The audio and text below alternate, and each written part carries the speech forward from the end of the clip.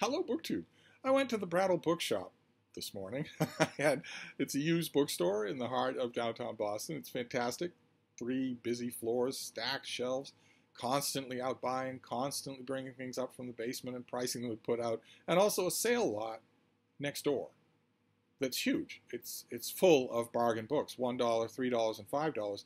No other arrangement than price, so it's a browser smorgasbord. You can just spend an endless amount of time out there, as I would know, since I have done that.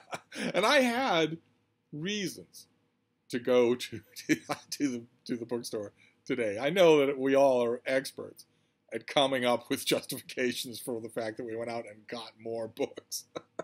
And I'm an expert at that too, of course. So I have 3 reasons. I had 3 reasons why I went to the Brattle Bookshop. One is that the other day I was walking the bean and found a bookcase. Which often happens to me. People put bookcases out on the sidewalk, and I found one, and the minute I looked at it on the sidewalk, I thought, that is not just a good fit, but a perfect fit for one open space on a wall. There literally won't be more than a millimeter on either side. It will slide right in. It is the exact same size as that opening. And I was near enough to Hyde Cottage, so I just grabbed it. So that's justification number one. Justification number two is that I just had a friend over, stayed overnight to have some wine and talk about books, and I was seeing him off as he left this morning. So I was going to be out and about anyway. And justification number three is that one of the lines of the MBTA, the Massachusetts Bay Transportation Authority, affectionately, or maybe not affectionately known as the T, the subway system here in Boston, is a central hub and then multicolored lines that branch out into all sorts of different directions. And one whole line of the T is shutting down tonight for a month. Not a couple of stops, and not every weekend. The whole thing from front to back is shutting down for a month. Which is going to make the Brattle a little bit harder, a little bit more tedious for me to get to. So I had a whole bunch of justifying reasons to go. So I went, and I got a bunch of books, and I want to show them to you. We'll start. I got one mass market paperback, and I've had this before. I don't know what became of my copy. I think I must have sold it or given it away to somebody. But this is by John Wilcox, and it's called The Horns of the Buffalo.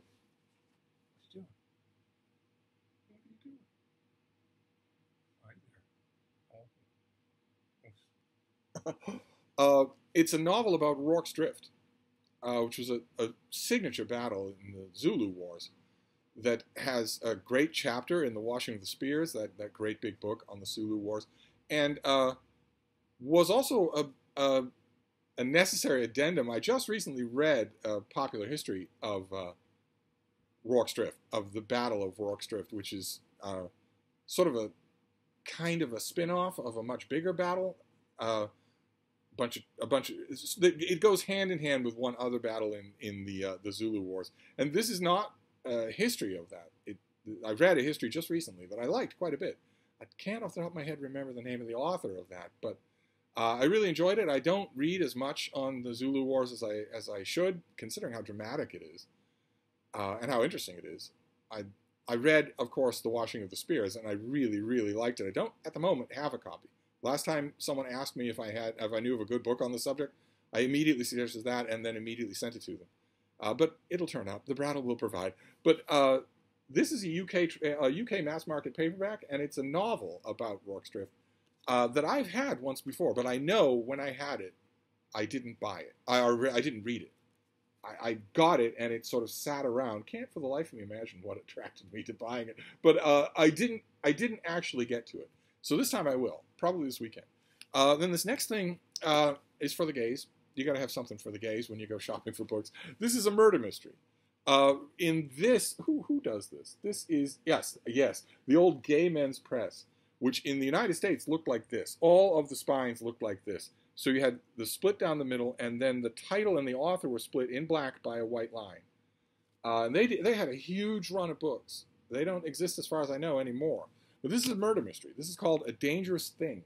It's the second murder mystery featuring Adrian English.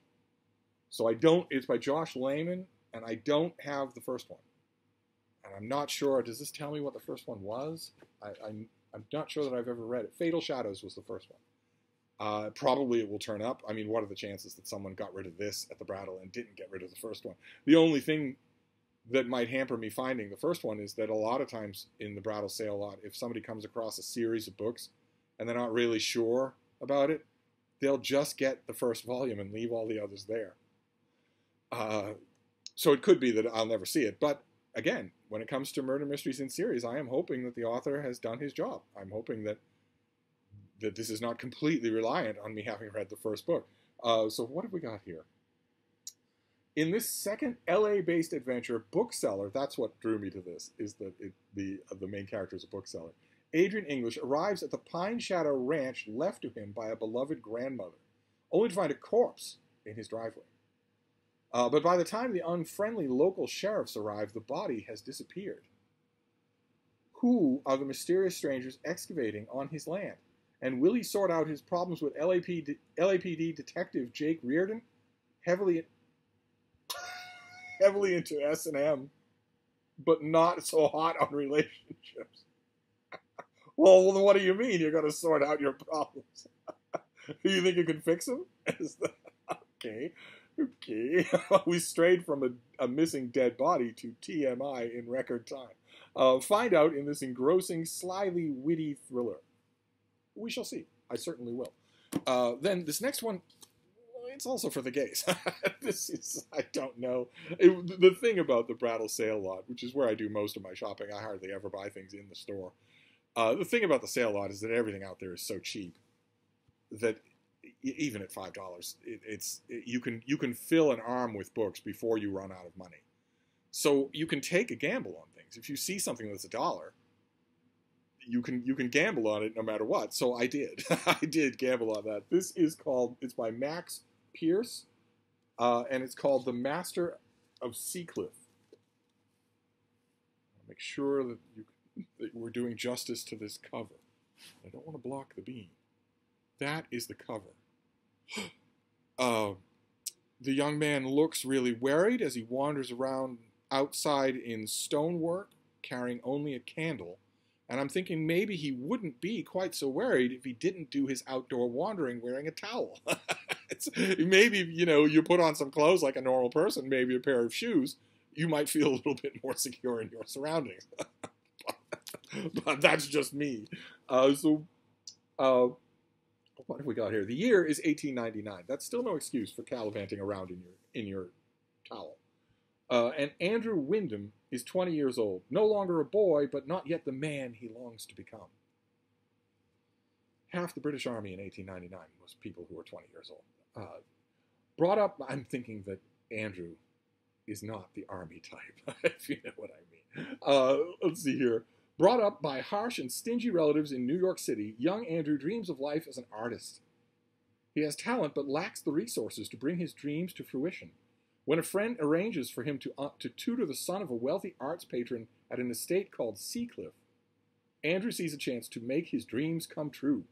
But danger lurks everywhere, and nothing is quite as it seems, including Duncan Stewart, the handsome and mysterious master of the house. So if Andrew hears knocking and screaming in the night, it's possible that the mysterious and enigmatic master of Seacliff has a boy toy in the attic. Oh, I'm not gonna prejudge the matter. It's not a long thing. So a lot of these things I will probably get to really soon.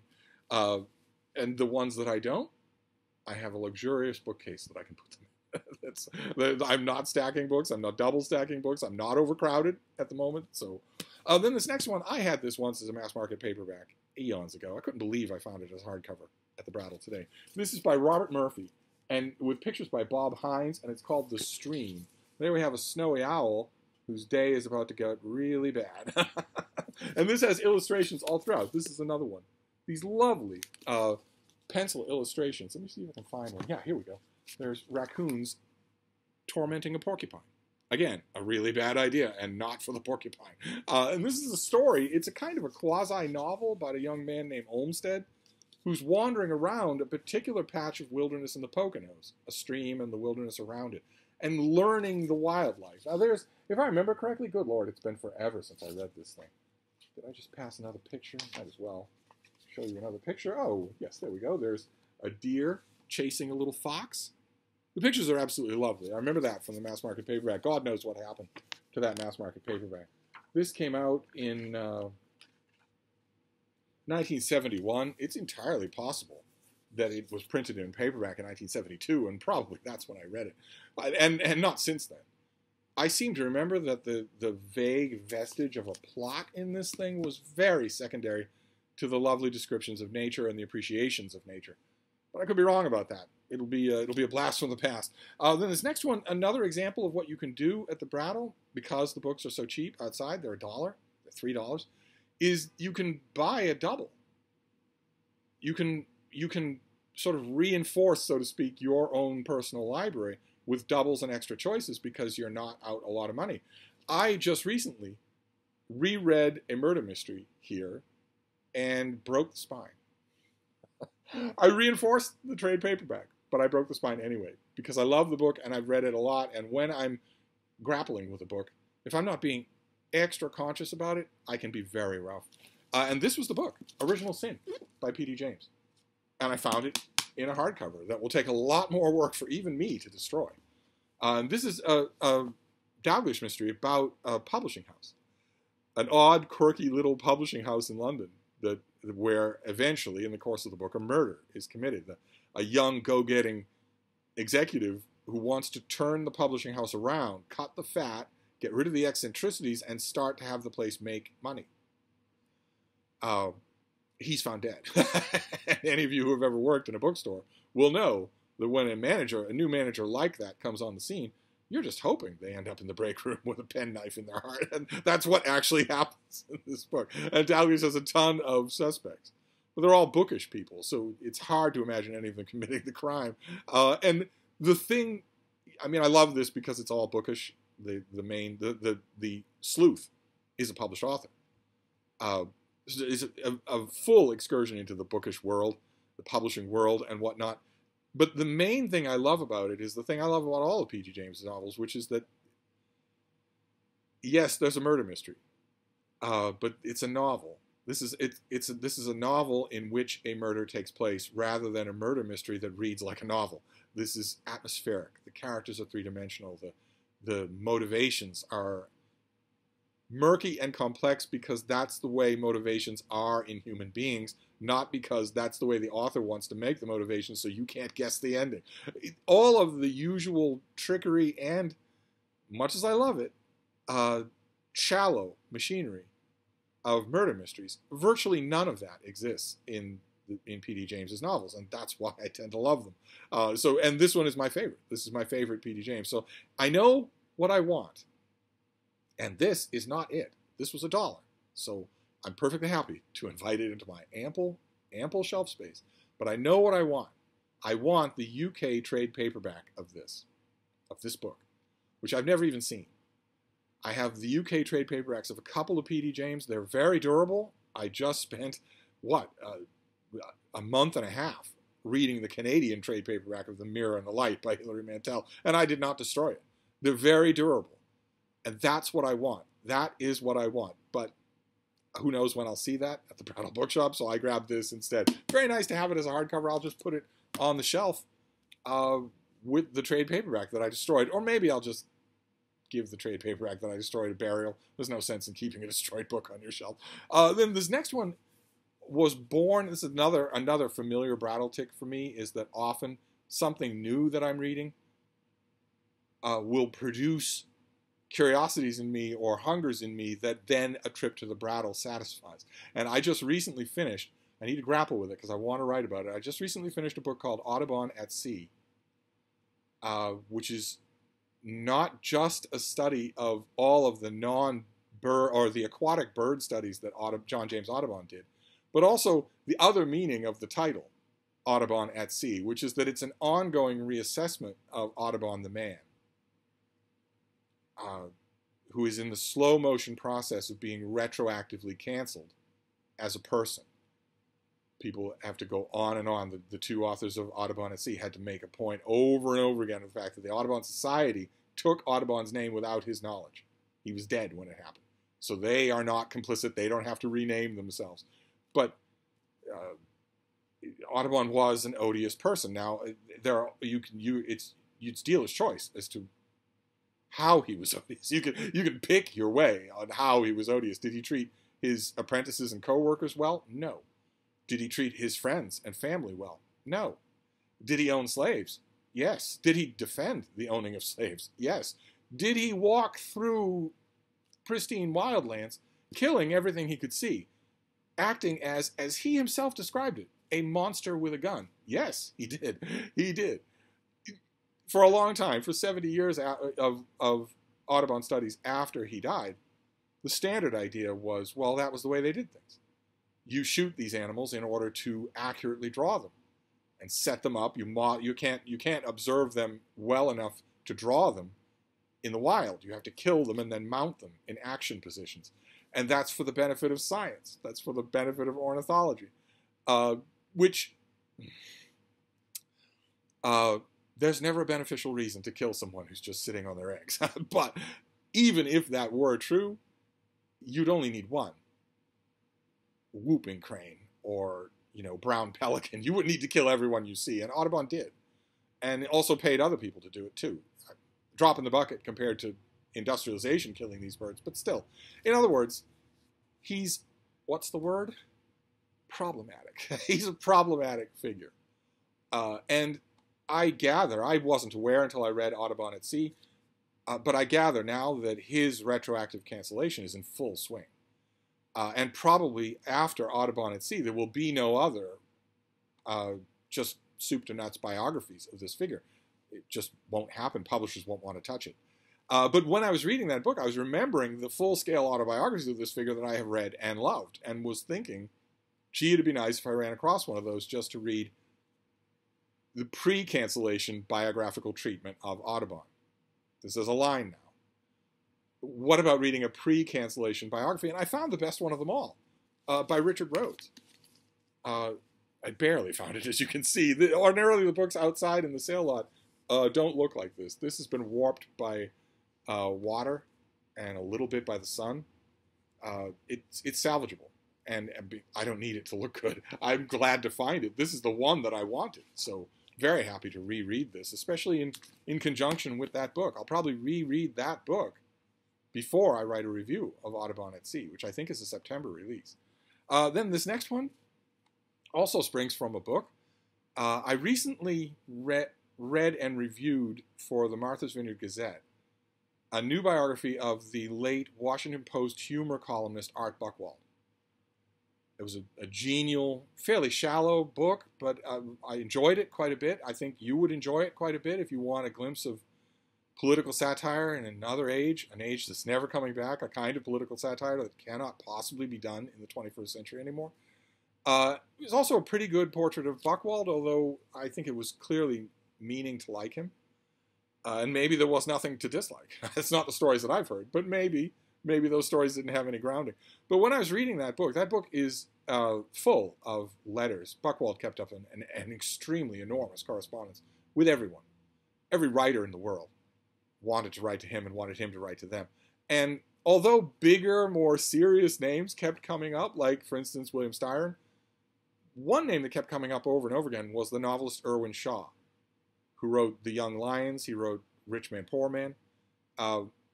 And I remembered when I was reading that Art Buchwald biography, that Irwin Shaw comes up a lot in a lot of letters, a lot of them. Robert Lowell, also William Styron himself also had a collection of letters, and Shaw is all over it. And that made me think, I think I said it on a video, that made me think, well, should I reread Rich Man, Poor Man? Should I do that? I don't particularly want to. It isn't all that good a book. And then sure enough, the minute I thought that, the next time I went to the Brattle, I found one of those omnibus editions that had 3 Shaw novels in a rather attractive design. Big doorstop of a thing. Had Rich Man, Poor Man. It had the sequel, Beggar Man, Thief. And I think it had Evenings in Byzantium, something like that, for the 3rd book. And I had it in my hand at the Brattle, and I thought, okay, I'm fascinated by Irwin Shaw. It's too bad that no one's ever going to write a biography of him. He seems like a fascinating figure. unlike some of the literary lions that he rubbed elbows with in the mid-20th century, he wasn't lucky. Despite the fact that movies were made of some of his books, despite the fact that a miniseries, a TV miniseries, a very successful one, was made of Rich Man, Poor Man, his books did not live. They died. So he was a writer of his time, but he's not a writer of our time in a way that you could say about, for instance, William Styron. Or Robert Lowell, good Lord. A ticket to that kind of immortality, if you wanted, is to be a great poet. But I thought, I am interested, but I don't think I'm 1,500 pages interested in his novels. I don't think I am. So I put that volume back, and I couldn't help but notice today that it's still there. No one wants, even for $3, no one wants Rich Man, Poor Man by Irwin Shaw. Good Lord. If you could go back 50 years into a bookstore and just magically appear in front of any random bookshopper and say, here's a great big volume of these famous 3 novels by Irwin Shaw, and it's $3. I won't even charge you tax. You'd have been mobbed with people. He was the talk of the town. He sold millions and millions of books, made an enormous pile of money off his books, and he's gone now. Just completely gone. But I put that book back, and I know what you're thinking. You're thinking, oh, but you had a second thought, right? And grabbed it again. No. Even in the Brattle sale lot, I try to retain some self-control. Rather than buy a book I know I don't want, which is the ultimate lack of self-control. But I found this when I was there. And I did grab it. This is a gigantic volume of Irwin Shaw short stories. 5 decades of short stories. A little bit of damage here, but I can fix that. Put a piece of paper down there. Fold all of this down. Color that piece of paper black. It'll be fine. There is our author looking all serious. He very seldom wore a serious face in life, but this is a gigantic collection of 60-something short stories. And he wrote short stories for anybody and everybody. He was everywhere. I know at the time, you know, the short story writer that Penguin has adopted, the short story writer that Modern Library has adopted, the short story writer that we are now being told we are supposed to like, and maybe even venerate, is John O'Hara. But Irwin Shaw wrote in just as many places for just as good a money. And this is a ton of those stories. So, if I remember correctly, it has a really touchingly unaffected introduction. Yeah, I am a product of my times. I remember the end of World War I, the bells and whistles and cheering, and as an adolescent I profited briefly from the boom years. I suffered the Depression, exulted at the election of Franklin Delano Roosevelt, drank my first glass of legal beer the day Prohibition ended, mourned over Spain, listened to the communist sirens, sensed the coming of World War II, went to that war, was shamed by the McCarthy era, saw the rebirth of Europe, marveled at the new generation of students, admired Kennedy, mourned over Vietnam. I have been both praised and blamed, all the while living my private life the best way I could. I'm perfect.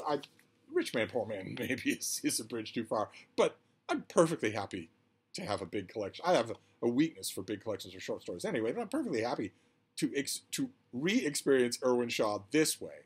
Write a short story. One of the great saving benefits of a huge collection of short stories is that you're not committed to a lifelong marriage. If you read a short story that takes you 15 minutes and you didn't particularly like it, you don't have to read the next one for a year. You can put the book back on the shelf. I don't ever let things sit that long, but short stories are great for that way. You can dip in and you can dip out, and this is great. This is the perfect compromise with my curiosity about Irwin Shaw. And there's another book. There's another literary biography coming out. I'm drawing a blank on all the details. There's a literary biography coming out in the early part of next year. Another mid-20th century literary figure. I'm hoping that is a trend. I want these mid-20th century literary figures to be studied. They barely get any serious study now, and I want them to, especially the women. The women hardly get any studies, and yet the women were absolutely dominant in the mid-century. Norman Mailer and John Updike get all the headlines, but every serious translation, every serious academic work, almost every serious academic acquisition, a lot of serious novels on both sides of the Atlantic.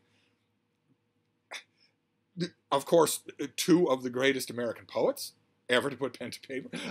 I'm looking forward to more studies of mid-20th century literature. But there's one coming out early next year that's going to have Irwin Shaw letters all over it. It's just, I'm going to be glad that I have this volume. And then we'll finish up.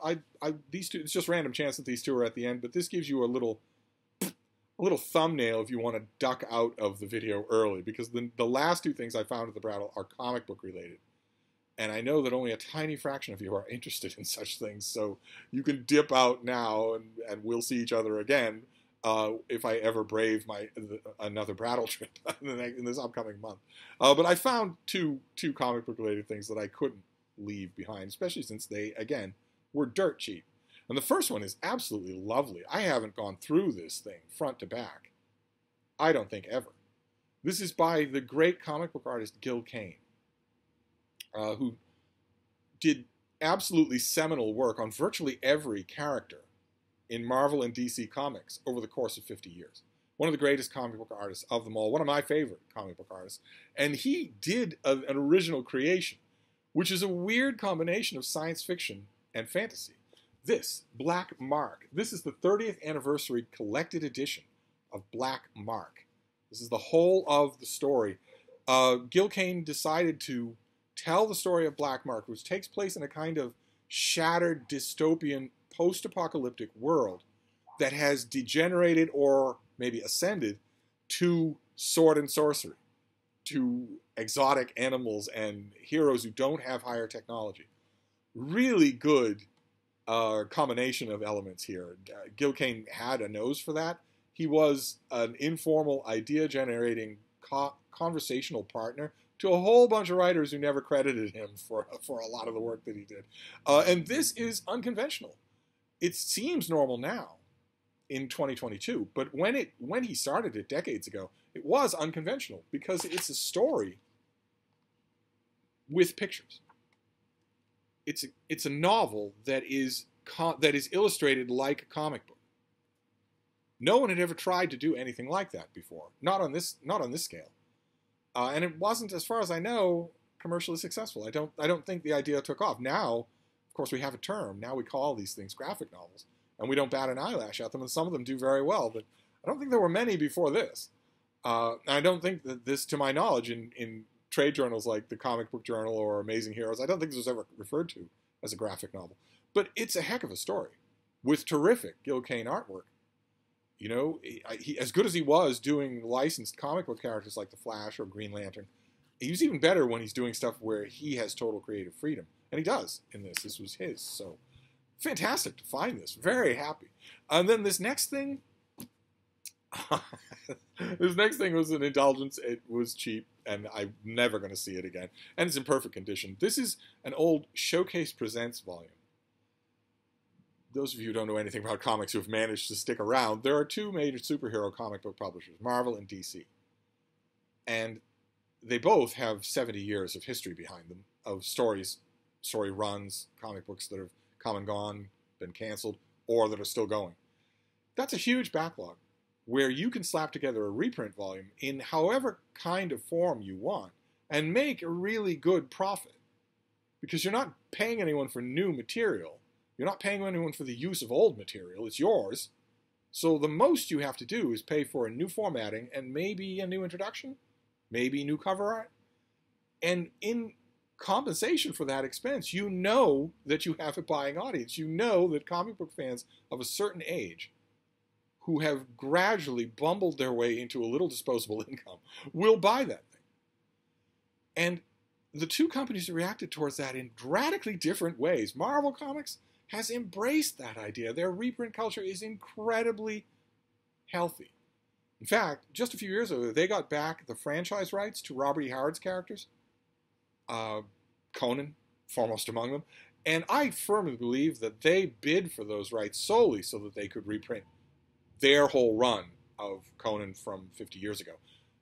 And they are doing that. They're in like 10 hardcover volumes, and fans have bought enough of those volumes to recoup the cost 3 times over. I firmly believe that Marvel didn't have much intention of writing and drawing any new Conan classics. I think they mainly just wanted the rights back so that they could reprint this stuff and literally have a license to print money. Whereas DC Comics, their reprint culture is pretty bad. it's a little bit better than it used to be. Only a few years ago, they didn't do any reprinting at all.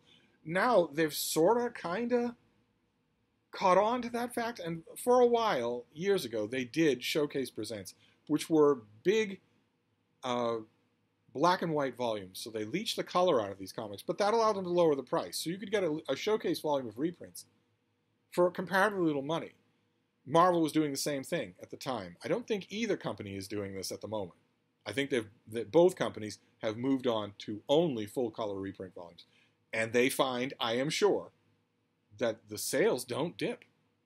The fans who are buying this want it as nice as you can make it. The only reason they bought the Showcase editions, or what were Marvel's called?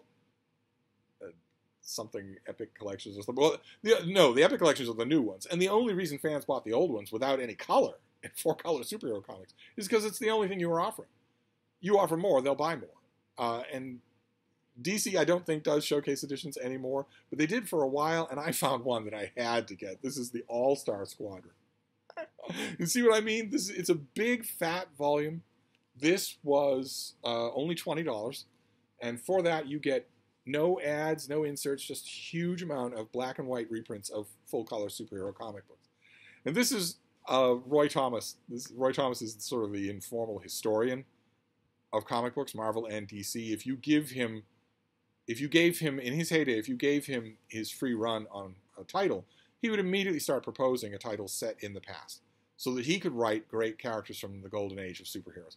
And that's what he did here. He wanted to write the Justice Society of America, the first superhero team of them all, a World War II superhero team from DC Comics, starring the Flash, Green Lantern, the Atom, Sandman, Dr. Fate, the Spectre.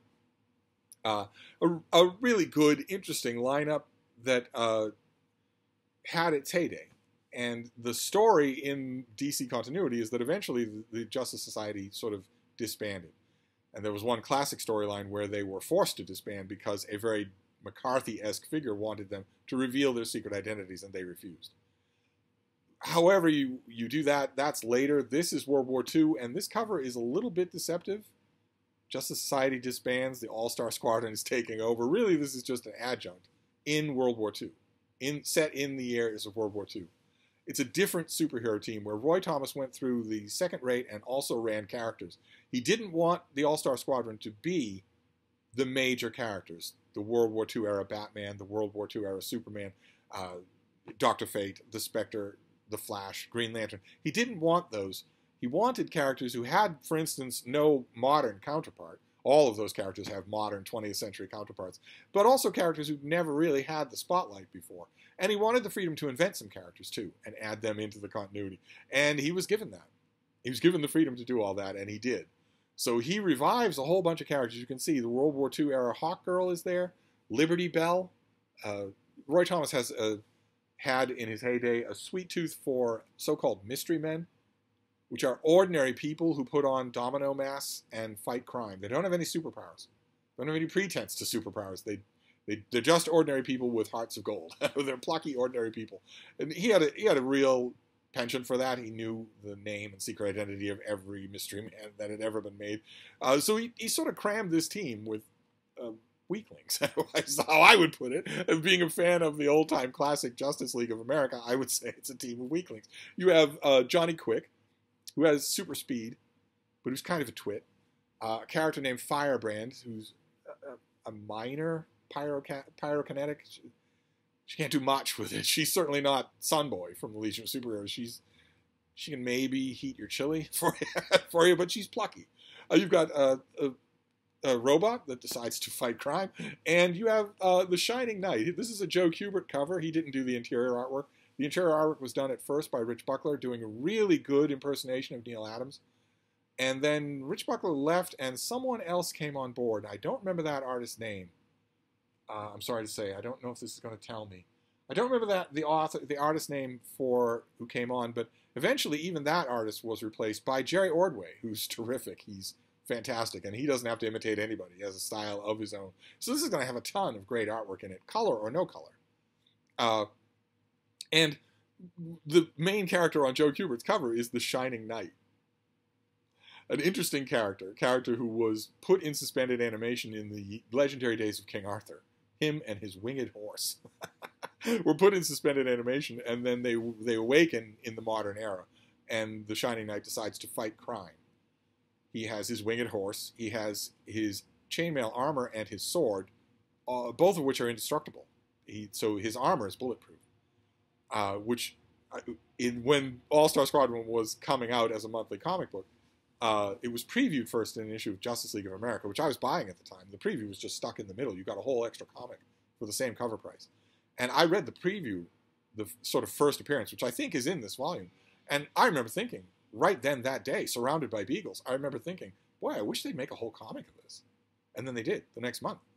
All-Star Squadron started coming out. And some people were obnoxiously pointing out in a letters column that, sure, the Shining Knight's armor and his sword are bulletproof, but he rides a gigantic winged horse who is not. So it wouldn't mean all that much protection if he was fighting, bad guys with Tommy guns. But all these characters get a ton of spotlight. And sure enough, the traditional characters from the Justice Society start showing up anyway. Even though they're not the focus, they start showing up anyway. I ate this up when it was coming out. But I don't think I'm ever going to see an All-Star Squadron big, full-color, lovingly restored, Michael K. Vaughan style, $125 hardcover omnibus. I don't think I'm ever going to see that. If I do, this was $1. So I can enjoy the stories all over again now. I haven't read them since I read them originally. And then if a beautiful omnibus with the color wasn't anything to write home about, so I'm not missing all that much. But another problem with these showcase editions and with the Marvel version of these black and white things isn't just that you're missing the color; it's that the print quality isn't good. So it starts to wear off. It fades. The interior pages start to wear off as you turn the pages. This was clearly meant as stopgap measures just to make readers familiar with your vast back catalog, which is the whole point of reprint culture. It's not just that you're pleasing the older fanboys, it's that you're cultivating new fans. I don't know why DC does such a bad job of it. Marvel, every week, without fail, Marvel has in the new releases of their comics, at least 2 or 3 beautifully well done full color reprint volumes of something or other. A lot of times they're not of much interest to me, but at least they're there. DC, not as often and not as much, and it'll never be this. So I had to grab this. And that was it. That was my Brattle trip. Next time I go to the Brattle is going to be a Marco Polo traveling to Asia ordeal. It's going to be multiple parts. It's going to be probably difficult, probably a cattle car. But maybe the subway line in question will be repaired someday. But we have comic books. We have the All-Star Squadron. A gigantic number of issues. How many issues are in here?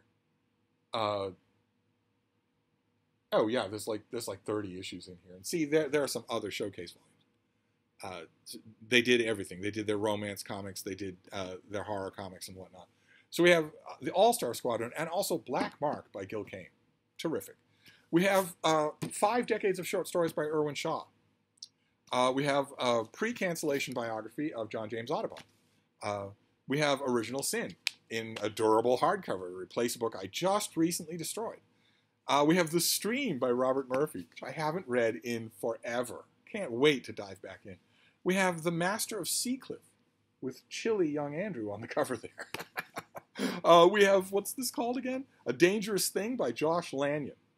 Murder mystery starring a gay bookseller. And the Horns of the Buffalo, which is a British historical novel about Rorke's Drift. And I'm all primed to enjoy it and to notice where it differs from historical fact, because I just read what struck me as a pretty good history of Rorke's Drift. So there you go. That is a Brattle trip that I had multiple justifications for. So I'm going to wrap this up. This has gone on way too long, but I'll be back. Thank you, BookTube.